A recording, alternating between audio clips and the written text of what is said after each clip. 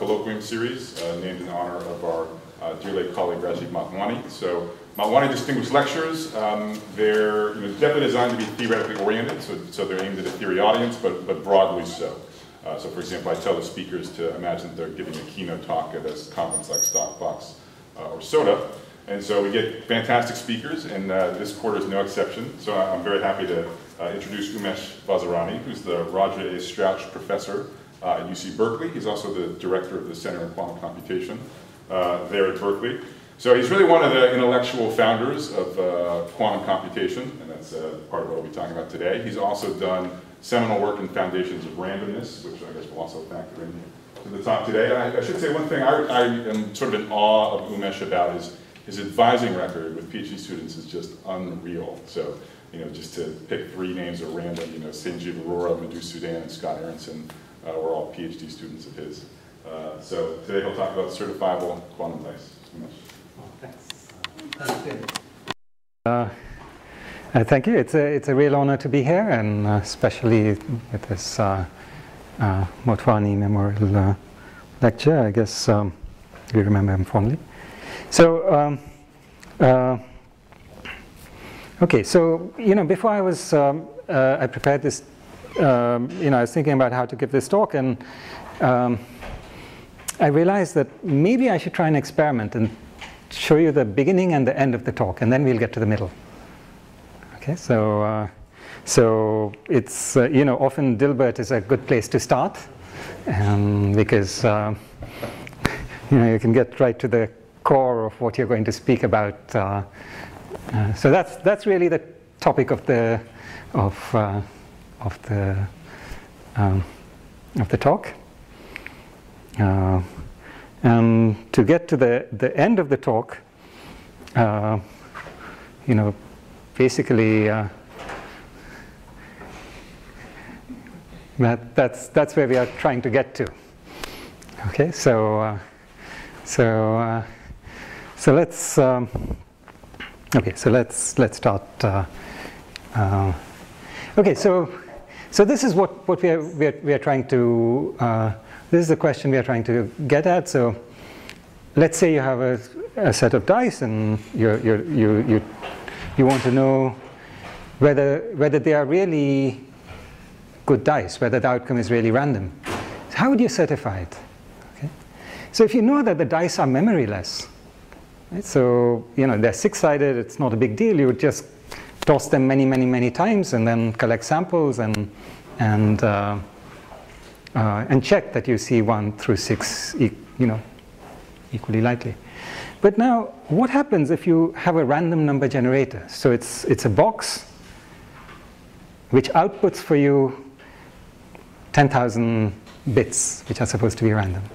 Okay. So and you don't know what's in this box, right? So it could have memory, and so you can't collect statistics because, for example, the output could be 0, 1, 0, 1, 0, 1, 0, 1, and has the right statistics. So what would you do?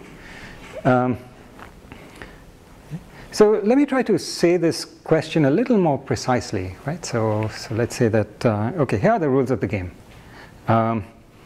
You can provide the specifications for what goes inside the box, and then you hand them over to somebody who's going to implement the box for you. This person can completely ignore your specifications and give you back anything. Okay? Then you get to use the box only once. And you can perform any test that you want on the output. And your test should satisfy these 2 guarantees. So if the box was manufactured according to specifications, then your test should accept the output with very high probability, almost always. On the other hand, no matter what, if it passes your test, if the output passes your test, then the output must indeed be statistically close to random, even no matter who manufactured your box, even if an adversary did. Okay, so this is what this is sort of what we would understand to be certifying that the output is random. Okay, so random number generators, they go back to the very first commercially available computer. There was a project to build a physical random number generator associated with it. Actually, Alan Turing was involved in that project. The project was eventually unsuccessful, so it's not such an easy problem to design true random number generators. Actually, very recently, a few months ago, Intel announced that they have a on-chip random number generator. Okay, so let me just make a few observations before we go on. So this whole notion of what is randomness, this is a very big, it's a very big topic, and you can,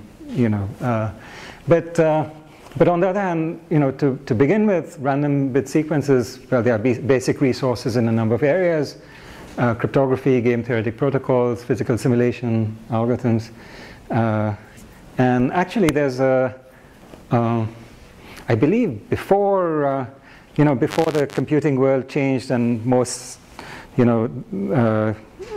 cycles today probably go towards mobile phones, so on. But at some point, the majority of computer cycles went for physical simulation. Okay. So the point is that the quality of randomness you need in these different applications is quite different, because in cryptography, it's not, you don't just want the output to be random, you also want it to be secure against adversaries, right? So that's a very different notion. Then there's this whole question about what's randomness and in the first place. So if you're working within classical physics, this is really a very difficult, involved problem, because after all, classical physics is deterministic. So when you say something is random, you mean either you have a lack of knowledge, like in dice, where if you could figure out the initial configurations exactly and the forces exactly, you'd be able to predict, or computational power. So there are many discussions of this in terms of coin flipping or computational randomness, algorithmic randomness, like Kolmogorov, etc., or pseudorandom generators where it's lack of knowledge or computing power. Okay. Okay. So there was an approach to this entire subject that was taken in CS in the mid-80s, which said something like this: assume that you have a physical source of randomness assume that randomness is whatever it is. We are not going to get into these philosophical questions about what randomness is. We'll just assume that since we are trying to build random number generators, that we can at least build generators which output some randomness. And it's low quality randomness. There's going to be correlations and so on. Maybe there's an adversary who is in charge of doling out the randomness a little bit at a time. And now can we use it to generate real randomness? And so there were two kinds of results that were proved. One is that if you have multiple non-communicating sources, like two non-communicating sources, how do you take their outputs, even though each one by itself has this correlated small amount of randomness leaking out, and combine this randomness to get really close to uniformly random bit strings? Okay. And the other kind of sequence of results said something like this: if you had such a source of randomness which leaked a small amount of randomness in terms of min entropy, how do you convert its output into a close to uniform distribution? By feeding in just a small number of truly random bits. So say you wanted to output n random bits, you were allowed to sample big O of n, or some large number of random bits from the source, and then you feed in log n truly random bits and massage these low quality random bits into close to truly random bits. Okay. So classically, this seemed like the end of the road, right? Because clearly you have to assume something about the random, about the randomness output by the source, and then these results seem to make minimal assumptions about the source of randomness. Okay. And so it seemed intuitively clear that there's nowhere else to go. And the surprising thing is that quantum mechanics is allows you to away past all this. So let me just give you a sense of what kind of, what's our goal? What are we trying to get at? So here's what we want to achieve, something like this. So we have some quantum boxes which are going to generate some quantum, some sort of outputs. We'll assume that these two boxes cannot talk to each other. They cannot communicate with each other. So maybe because of speed of light considerations or oscillation, whatever. We are going to feed in some small number of truly random bits as seed. And we'll use these to massage the output into n bits, which are epsilon close to the uniform distribution in total variation distance. But moreover, we'll be able to perform tests on the output, and we'll be able to certify that this particular output was actually a sample from some distribution which is epsilon close to the uniform distribution, right? Without making any assumptions about what these black boxes look like. So another way you can think about this is that what this allows you to do is it gives you actually an implementation of a weak random source in a certifiable way. Right? So you don't have to trust the person who built the box. You don't have to trust anybody. You do your own testing, and you do your own testing only on that particular output that's being generated. It's sort of this should strike you as being patently impossible, but this is what quantum mechanics allows. It's a very strange aspect. Okay, so let me just. Would the test be probabilistic in itself, or would it be? Yes, yes. Would it pay with some probability? Was it fine? Well, yeah. So, in fact, so one can show that some number of random bits is necessary, right? So if you were going to perform a deterministic test, then Not for the output, to test on the string. Yeah. So these random bits are going to be used both to massage the output as well as to test, and you cannot possibly perform a deterministic test because if you announce your test in advance, then of course it's easy for somebody to manufacture the boxes in such a way that it passes the test with a fixed string. Right. So that's why there's at least the log 1 over epsilon is going to be necessary. Right. Okay. So I hope that this talk is also an excuse for you to learn, if you don't know already, just a tiny amount about quantum computing. Okay, so where the tiny amount might be just a little more than this slide.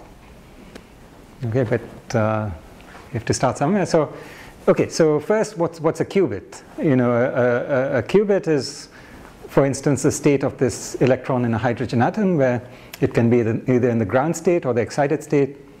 So if it was classical, you'd represent, say, 0 by the ground state and 1 by excited state. Now, what quantum mechanics says is that, in general, the state of the electron is going to be a superposition of ground and excited. And the way we write it is as alpha 0 plus beta 1, where alpha and beta are complex numbers. Okay, there's also the normalization condition that alpha squared plus beta squared is 1, which means that the state is a unit vector in this two-dimensional complex vector space. When you measure, you see 0 with probability alpha squared, 1 with probability beta squared, so hence the normalization. And moreover, when you measure, and if the output is 0, then actually the state of the system changes, and it's no longer psi, but it actually gets projected onto 0. So the new state is going to be whatever your measurement outcome is. So now, given all this, there's an easy recipe for generating randomness, and that's the point, that's one of the points about quantum mechanics, that it provides you with an intrinsic source of randomness through this Born rule, or this rule of measurement of quantum states. So clearly, if you wanted to generate a random bit, what you would do is create this superposition, equal superposition of 0 and 1, which is easy to do, at least in principle, and you'd measure, and there it is, you have a random bit. Okay? The question here, though, is this would be not a certifiable way of generating the randomness, because you'd have to trust the experimentalist, who actually implemented this for you, and you'd also have to trust that, even if you trusted the experimentalist, you'd also have to trust that you don't have to keep recalibrating your apparatus and so on. Okay, so now how do we actually start moving towards certifiable randomness? So the key to this is something called quantum entanglement, and this entanglement, this is a really fundamental aspect of quantum mechanics. It goes back to this very famous EPR paradox.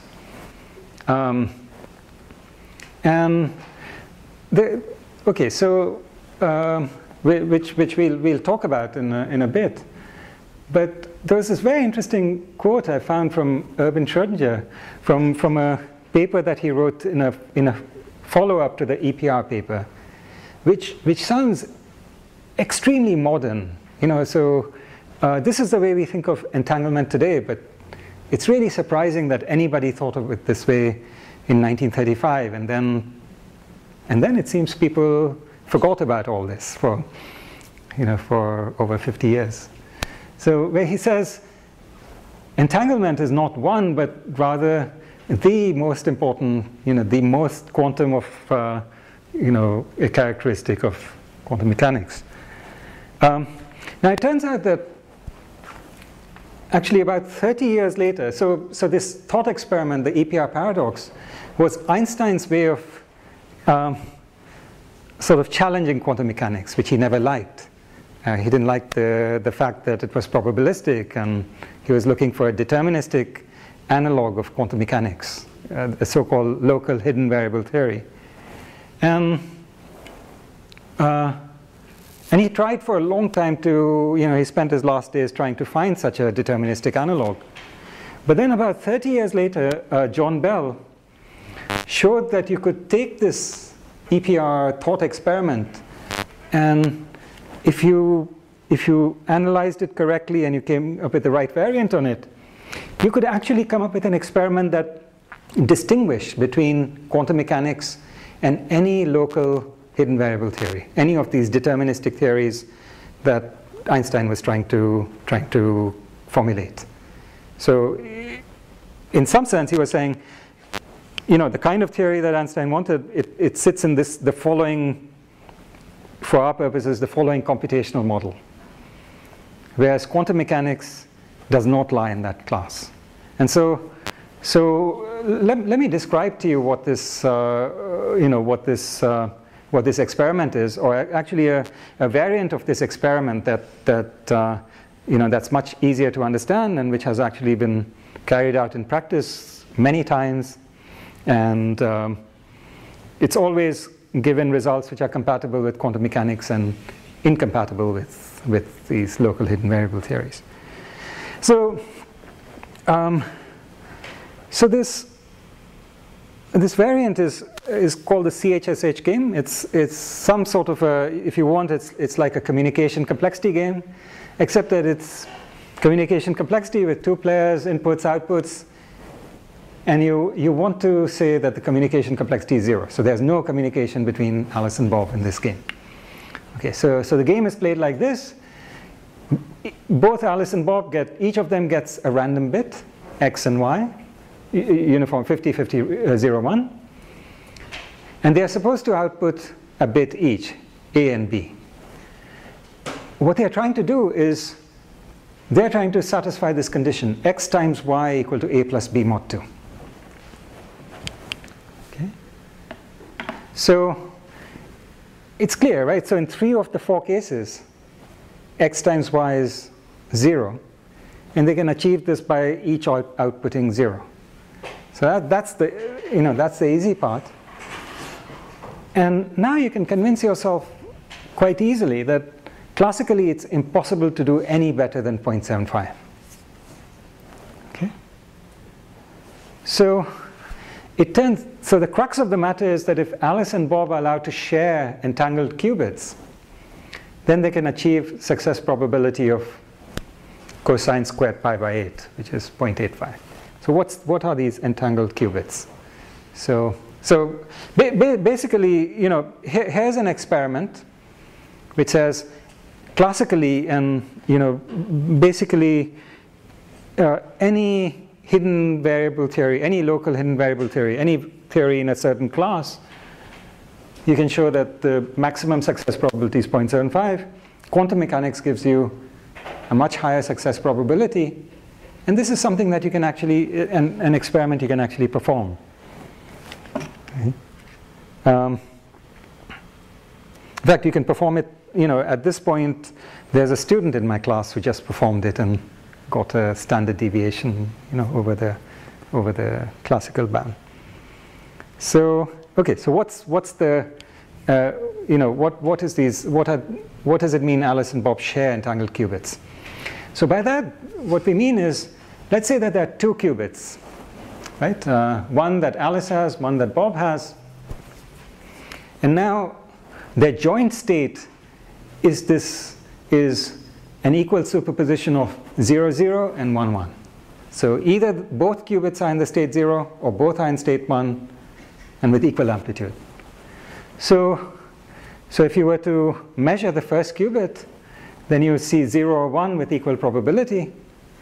But now the rules of measurement tell you that if you saw the first qubit as a 0, the second qubit, if you measure it, you'll see the same outcome, 0.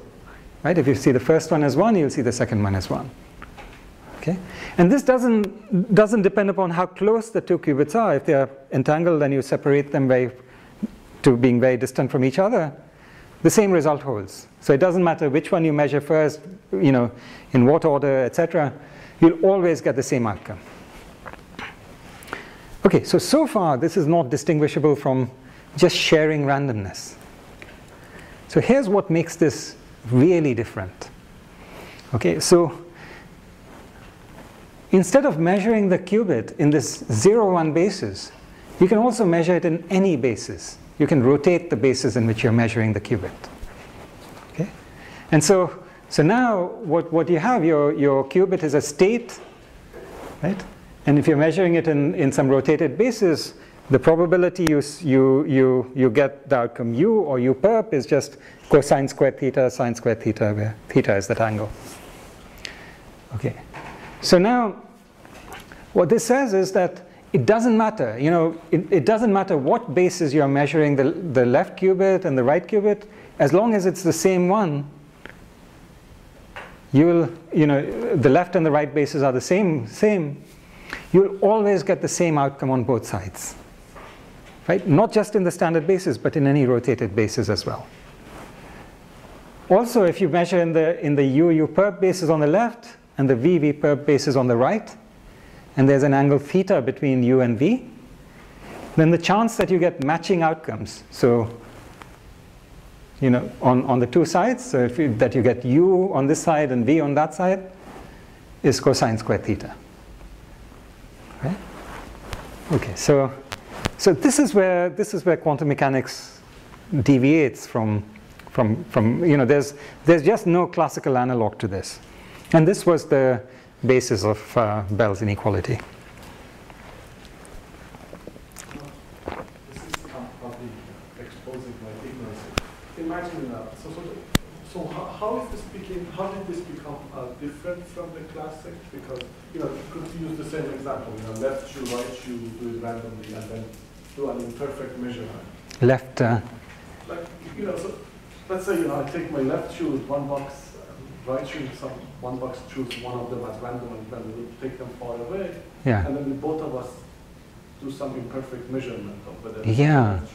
Well, it's the nature of the correlations. So let me tell you in just a moment what the okay. So you know, if it was in one basis, then you could just say you flip the coin in advance when the two particles were together, and then each of them remembers, you know, 0, 0, okay, so they are far apart, and when you make a measurement, they just report that value. But now what we're saying is they don't only have to know this outcome for this basis, but they have to know the outcome for every basis, right? And moreover, when you do the measurement, if these particles are far apart, this particle doesn't know in which basis you're measuring that one. Okay, so they cannot, so they have to coordinate without knowing which question you asked the other one. And the claim is that quantumly they can achieve this kind of correlation. And what we'll see is that this gives you, for that CHSH game, this gives you an outcome which you just cannot explain classically. Right? It's the correlation is very different. You didn't really have special shoes for this. I'm sorry? You didn't really go shoes for this. Yeah, you need these this exponentially large shoes, right? Your Hilbert space has to be very different, or something, you know. Yeah. So. Okay, so how do you play the CHSH game quantumly? Well, here's how you do it. Well, Alice does this. If her input bit is 0, she measures in the standard basis, the 0, 1 basis. If it's 1, she measures in the pi/4 rotated basis. If Bob has input 0, he measures in the pi/8 rotated basis, and if 1, the minus pi/8 rotated basis. So why does this work? Well, you can sort of check that in 3 of the 4 cases where the answer is supposed to be 0, the angle between Alice's choice and Bob's choice is exactly pi/8. Okay? There's only one choice where, when x equal to 1 and y equal to 1, where the angle is actually pi/2 minus pi/8. But they're also supposed to announce opposite answers. And so cosine squared pi/2 minus pi/8, which is, you know, is exactly 1 minus, you know, so 1 minus cosine squared pi/8. So you get success probability equal to cosine squared pi/8 in each of the 4 cases.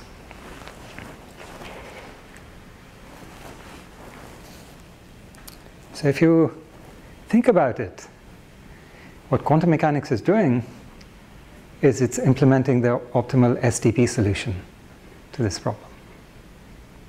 It's a vector solution, you know, this is what quantum mechanics does. Okay?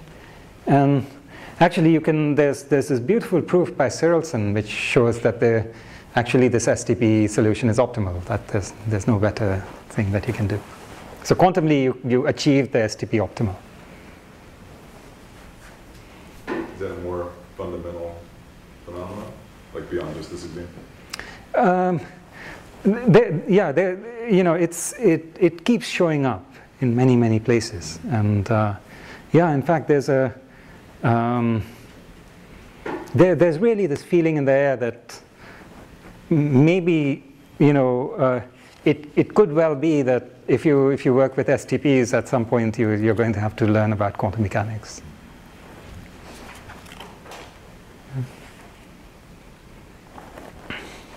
Okay, so now there was this. Actually, so maybe I'll go forward there. So there's this area of work called device-independent quantum cryptography, which tries to work on, you know, quantum key distribution, where you try to share a random key between 2 distant players, but you want to create protocols where you don't really trust the devices that are doing the cryptography.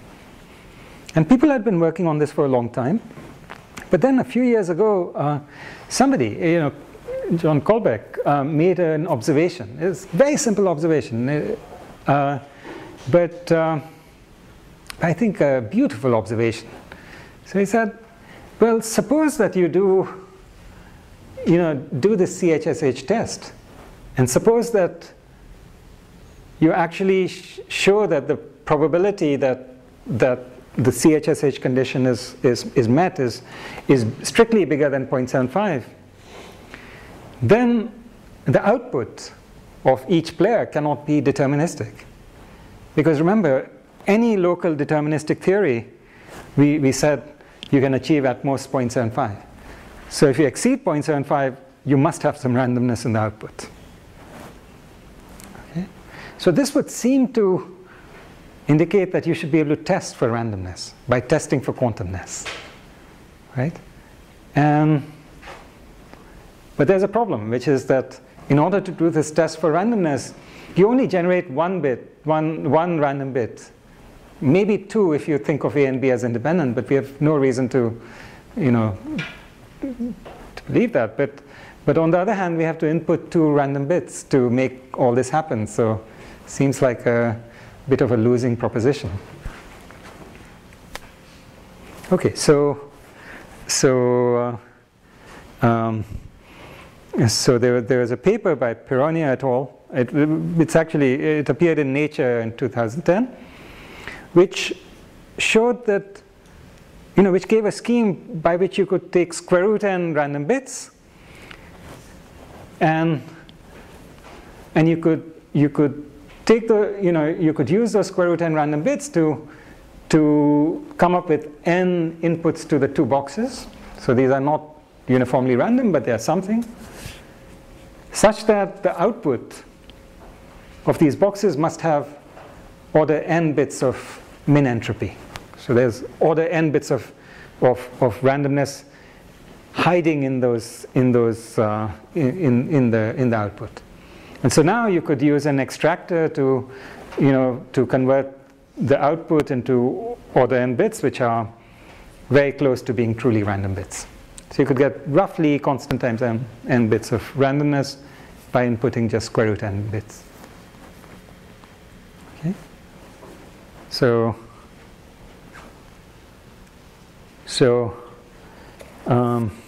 what we do is, well, there are two things. There are two issues. One was, can you actually expand the randomness by an exponential factor?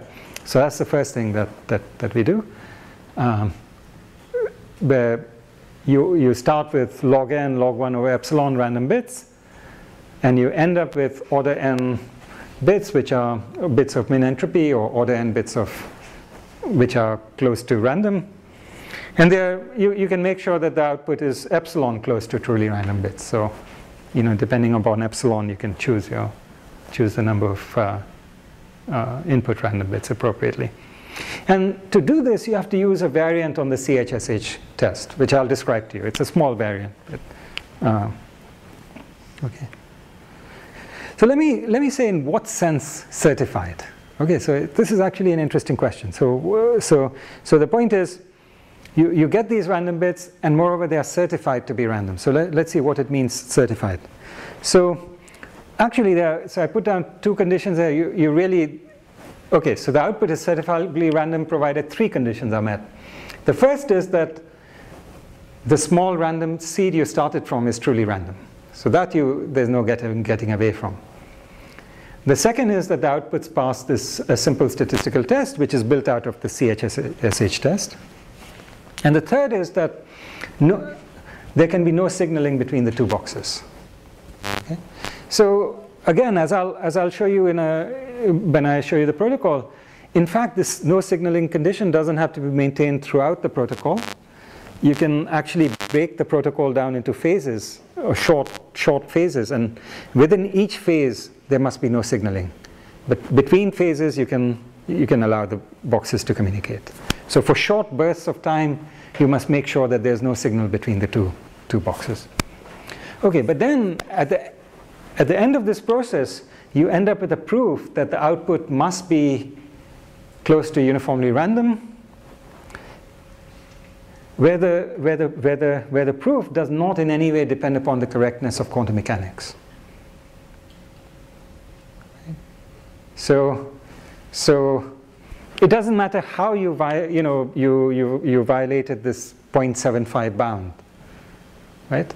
It doesn't have to be through quantum mechanics. Quantum mechanics gives a way of achieving bigger than 0.75 bias in this CHSH game. But if reality is different and it gives you bigger than 0.75, then the output is guaranteed to be random nonetheless. Is the only way you know how to beat 0.75 via quantum? Absolutely. Okay. Absolutely.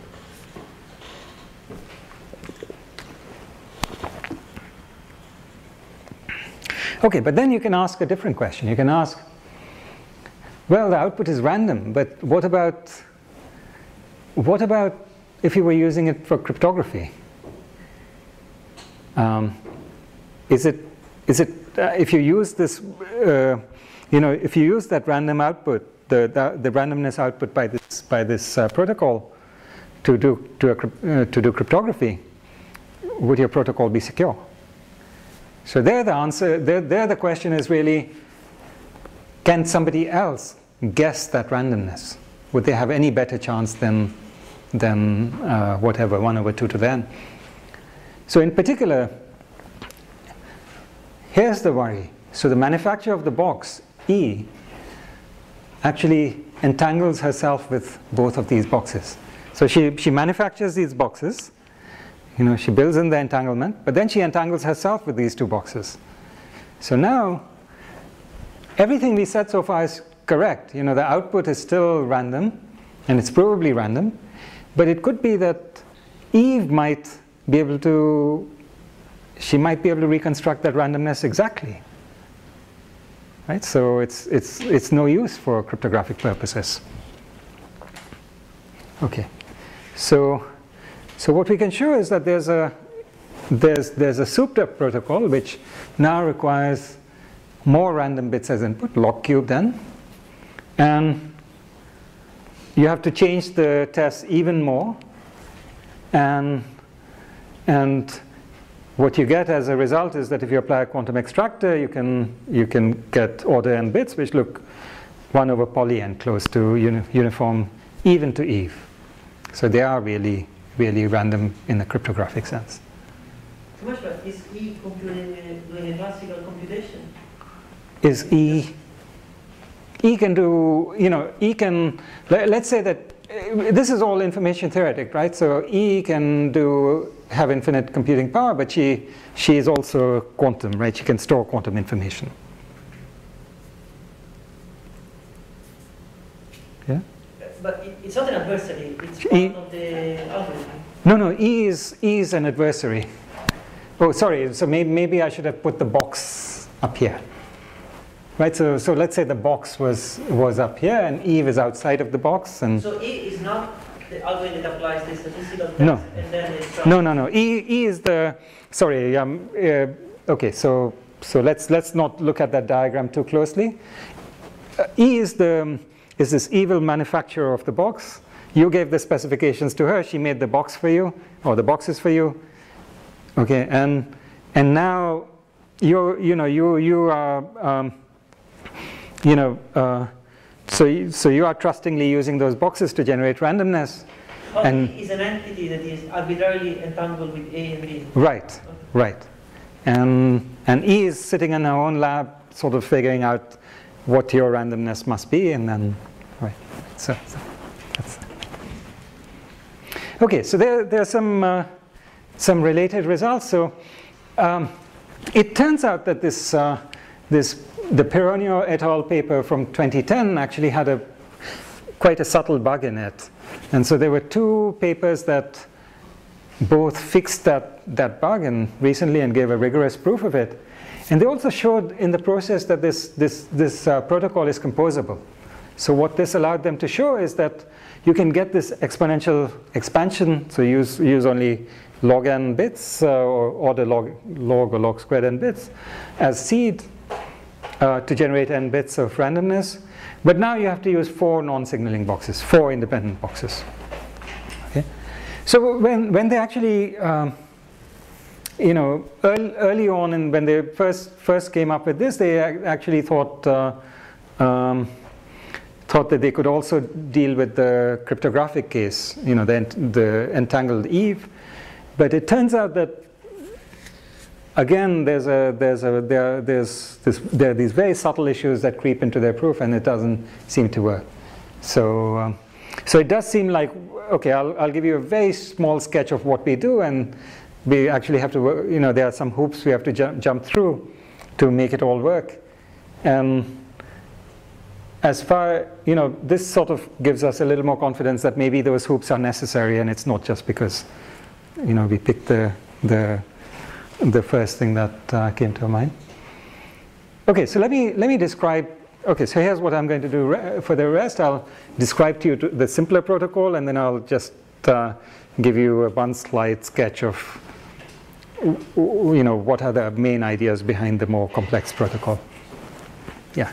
Just another question.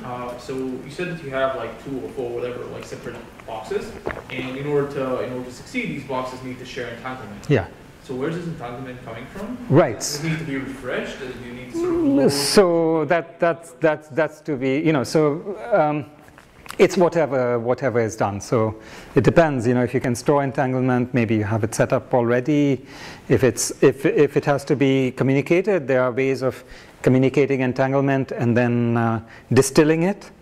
So as I'll show you in this proof, you can allow the two boxes to communicate with each other between rounds, and as long as within each round there's no communication, everything goes through. Yeah? So they will sort of... Yeah, they can. So if they run out of entanglement, they could communicate and build up more, and then you could do this again, right? Okay. Okay. So here's. Okay. So here's the. So what we've got to figure out to make all this work out is, what do these inputs x1 through xn and y1 through yn look like? Okay. So what do the inputs x and y look like? So here's what they look like. So they're going to be divided up into blocks of length k, where k is order log n plus log 1 over epsilon. Okay? Where the bits within each block are equal. So each block consists of either all zeros or all ones. Okay? And moreover, almost all the blocks are 0 blocks, except for once in a while when we have a pair of blocks, corresponding blocks, which are called bell blocks, and then whether they are 0 blocks or 1 blocks is chosen uniformly at random. Okay, so there are very few bell blocks, only order log 1 over epsilon, where the total number of blocks is order n times log 1 over epsilon. And what we're going to do is we're going to feed these in. So we'll use our small amount of number of random bits to generate this string, and then from then on the inputs are not adaptive, so we just keep feeding them in and collecting the outputs, and we're going to test that for each block the outputs satisfy the CHSH condition to whatever degree we want to test it. So if our goal is to make sure that the correlation is at least 0.8, right, we'll make sure that that's true within each block. And we've chosen the parameters so that if you're really working quantumly, then you satisfy these conditions in each block with very high probability.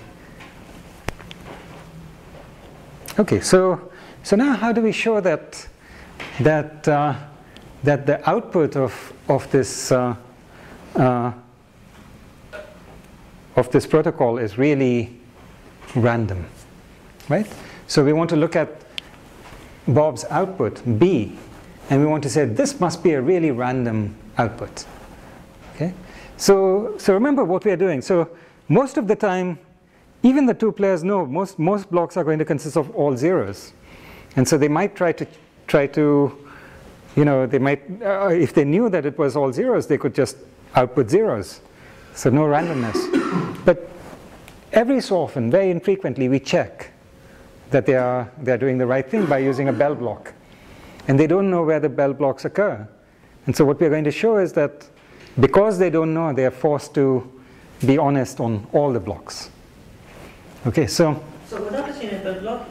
The bits within the block are still all equal to each other? They're all equal to each other, but which bit it is chosen at random. So it's 50% 0, 50% 1. Independently in x and y? Independently in x and y. So if you're seeing ones, you know you're in a bell block. Right? If you see ones, you know, and you're, okay, so if Alice sees a block of ones, she knows that this is a bell block. But Bob, she doesn't know whether Bob knows that it's a bell block. And so she doesn't know whether she, you know, if she tries to switch strategy because it's a bell block, she doesn't know what to do and whether Bob will react to it or not. And so that's the coordination problem. So now we want to show that this is really a coordination problem and it won't, you know, there's no way that they can coordinate. Okay, so here's how we'll show that. So we'll start by saying, suppose B's output does not contain much min entropy. There's not much randomness in B's output. So that string looks, you know, doesn't have order n bits of randomness. Okay, so then what we can show, you know, then it follows that there must be some block where conditioned on what came before, that block of bits is almost completely deterministic.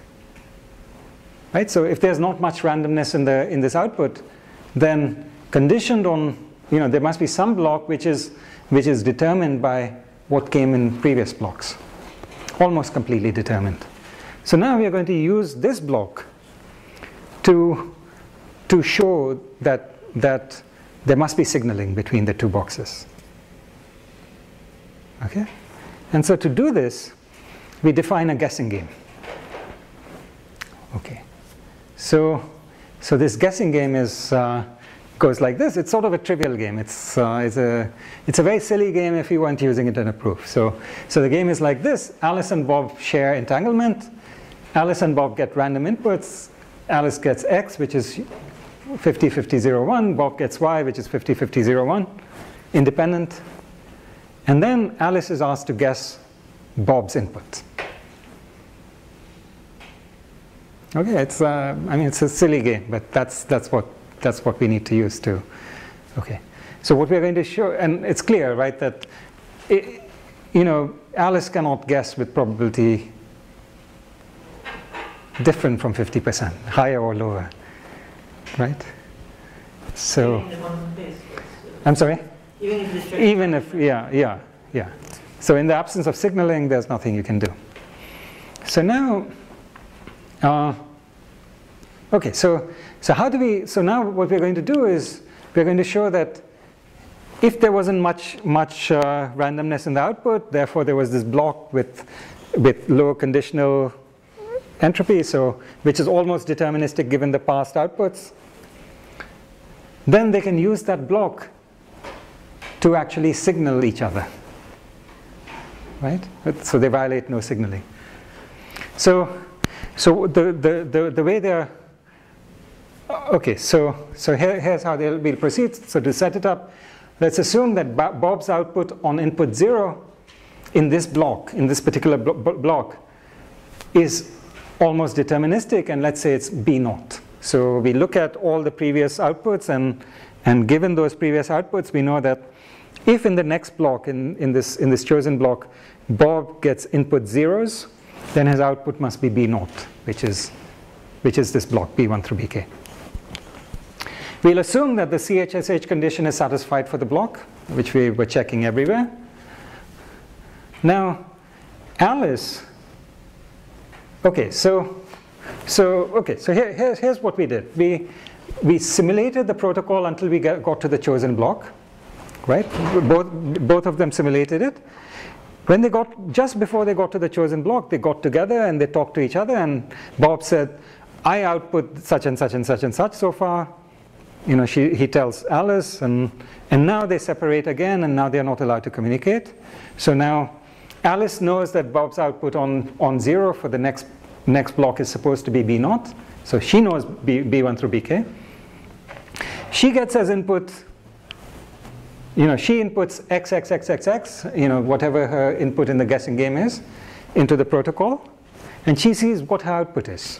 So let's say it's A1 through AK. Okay? So she just checks whether the Hamming distance between A and B is less than 0.2 or greater than 0.2. If it's less, she guesses that Y must be 0 and otherwise 1.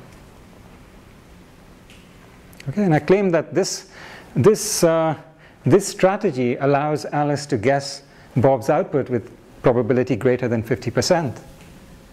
And in fact, let me show you that if we are, if we are assuming that that the CHSH bound is 0.85, they have saturated the CHSH bound, then we'll actually show that Alice succeeds with probability 3/4. Okay? So here's how we prove it.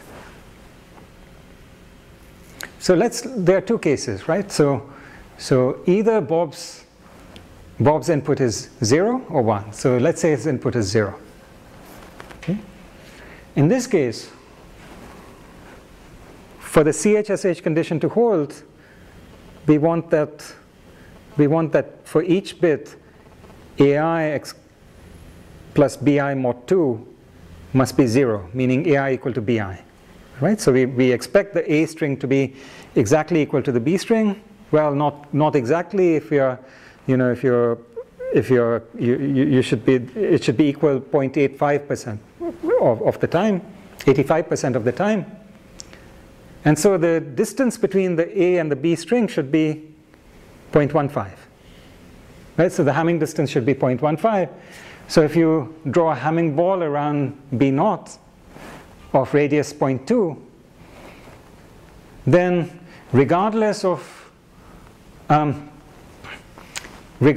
whether Alice got as input 0 or 1, right, her output string must be within this 0.2 Hamming ball. Okay? So half the time she's guessed correctly. So whenever y equal to 0, Alice always guesses correctly. So now let's see what happens in the case y equal to 1. So if we can show that either on input x equal to 0 or x equal to 1 for Alice, she guesses correctly, then we'd have shown that there's a 3/4 chance altogether of guessing correctly. So here's how we show that. So in this case, Bob's input is 1, which means we have no idea what his output looks like. Alice has no idea what his output looks like. She only knew that if his input was 0, then his output is almost certainly B naught. But now his output is some string that she doesn't know, let's say B1. Okay. But now,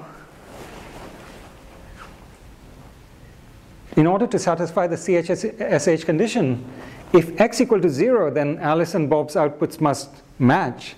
And if x equal to 1, they must not match. They must be the opposite. Right?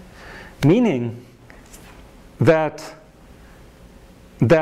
for each bit, there's some particular output such that Alice's output is supposed to match each bit with probability 0.85 in the case that her input is 0, and on each bit it's supposed to match with probability 0.15 in the case that her bit is 1. Right? So let's say that A0 prime and A1 prime are her two output strings in the two cases. Then on each bit string, they on average match up with probability at most 0.3, meaning the distance between A0 prime and A1 prime is at least 0.7. Right? But, okay, so now, what the question we are asking is, so we don't know where A0 prime and A1 prime are located relative to B0. But the question we are asking when Alice decides whether to outguess 0 or 1 is whether her output is within 0.2 of this guess string B0. And the point is inside this Hamming ball of diameter 0.4, radius 0.2, you can have at most one of these two strings, not both. Right? So at least one of them is outside, and so on at least one of them, she must output 1. And so that gives you this extra 1/4 probability. Okay? So now I did this analysis assuming that we satisfied CHSH perfectly at 0.85. We saturated it. But now if you assume anything slightly above 0.75, 0.75 plus epsilon, then you get some half plus some function of epsilon. And so you get a contradiction all the way down to anything slightly better than classical. Okay, so that's the proof of the simpler case. Now to deal with quantum adversaries, it gets a lot trickier. Okay, so here's the problem. So the crux of this argument I just showed you is that if B's output does not contain much min entropy, then there's some block of his output which is almost completely determined given the past blocks. And now you can play a guessing game on this block to derive a contradiction, right? Alice and Bob play a guessing game. Okay. In this quantum adversary setting, it could be that Bob's output is perfectly random. Okay? But what we want to show is that Eve cannot guess it. So we really cannot use that approach the way it is up there. Okay, so what do we do instead? So what we show is that if we use a particular extractor, which is the Trevisan extractor, or what's locally here called Lucas extractor, using a particular implementation using T-XOR codes. Okay, so this particular extractor was proved to be secure also against quantum storage by Anindya Day and Thomas Vidic. I guess one of each of our students.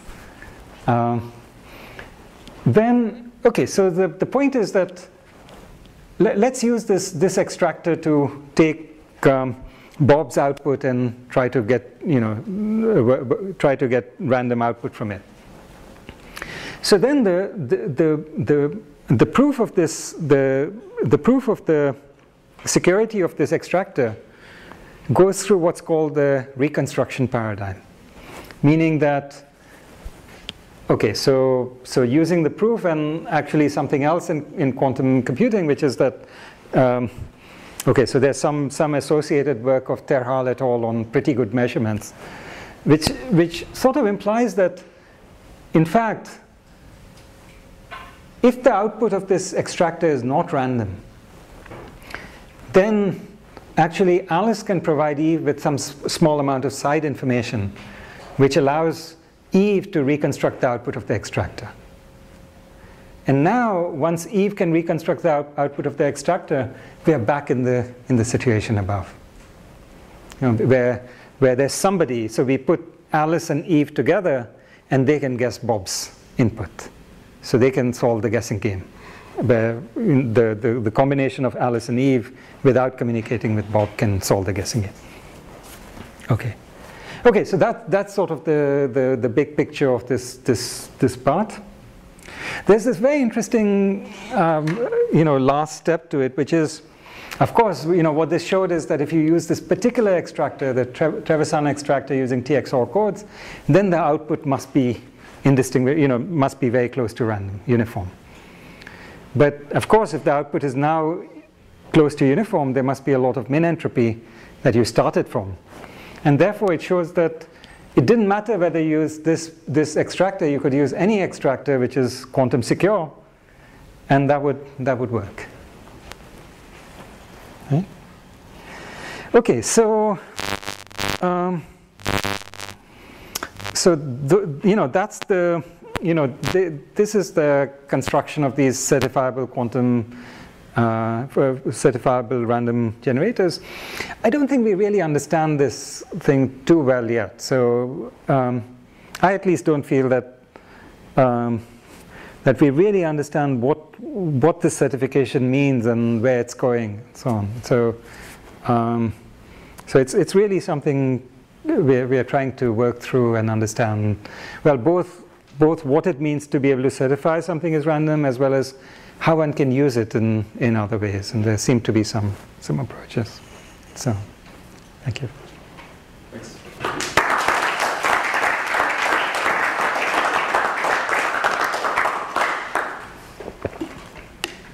Questions? Umesh. Oh, hi. I'm not sure how to whether the question makes sense, but so if someone is not just a quantum skeptic, but is a randomness skeptic, as the Einstein quote seems to suggest, then then so.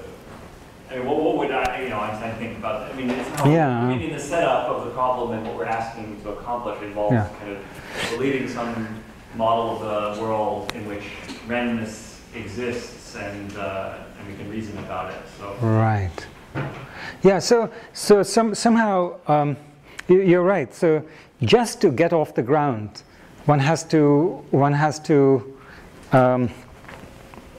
believe that there's this small random seed that we start from, and if you don't assume that, then the argument doesn't get off the ground.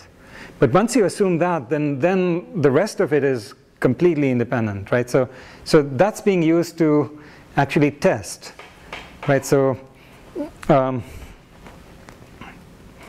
somehow somebody could say, well, maybe the entire world is against me and there's a completely different, against me, or maybe somebody has a different view. Perhaps the entire universe is conspiring in my favor, and none of the accepted models is true, and really there's a conspiracy to feed me these inputs, and I'm inside a movie or virtual reality, and it has its own laws, and then there's nothing you can do about it unless you assume that there's some private randomness which allows you to test that virtual reality environment, which that virtual reality environment is not aware of, right? So you need something to get off the ground. So the model is some kind of private randomness, and that this no signaling has something to do with not being able to communicate the values of that private randomness right. between these two boxes. Right. Yeah. Yeah. Yeah. Maybe coming down a little bit. Yeah. So you're using log n times log or epsilon randomness because every block needs to be of length log of n over epsilon, so that you can say in each of the n blocks you will simultaneously see a violation of Bayes inequality, and then you the blocks where you actually have some randomness, you want there to be log 1 over epsilon of that, so that whatever test you're doing stays Right. Yeah. And maybe those don't need to be independent. Like you could. Right. Maybe you could do log over epsilon plus log n. Actually, that's a very good point. Yeah, that's a great point. Related to that, what we know is that log 1 over epsilon is necessary, but the only thing we know about the log n being necessary is that you need it at least for the extractor. And but other than that, we don't really know whether you could whether you couldn't do sort of arbitrarily large amounts of min entropy. So you get only log 1 over epsilon, and then you can get any amount of min entropy from this. So that we don't know yet. Yeah. This is a question of physics. Yeah. I have seen lately many proposals for quantum random number generators in physics literature. So they like maybe 10 different proposals. And they all claim to have some advantage over the others, but I don't think there is a clear criterion which can say that this method of generating quantum numbers is better than the other. Do you think one can arrive at formulating such kind of criteria? Maybe this is certifiability or some other? Well, yeah. So there are certainly many proposals for quantum random generators, but I think the question that those are trying to solve, they're just trying to say, well, you have an intrinsic source of randomness in quantum mechanics, and now how do you get at it practically or in some interesting way? I should mention that the Pironi et al. Paper, I think I forgot to say this, the one that appeared in Nature in 2010, main point was actually what they did was they actually implemented this, and so they collected they set up the apparatus and they let it run for a month, and they collected something like 3,000 entanglement events from which they derived eventually using this scheme, they eventually managed to derive 40 certifiably random bits, and and they sort of said, well, this is the first time in history that you have certifiably random bits from an apparatus about which you assume nothing. And they were all zero. Well, who knows? So, just to be on the safe side, they didn't publish that string.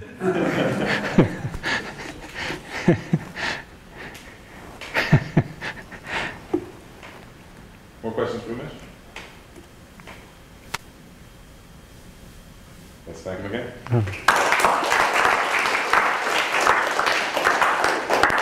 There should be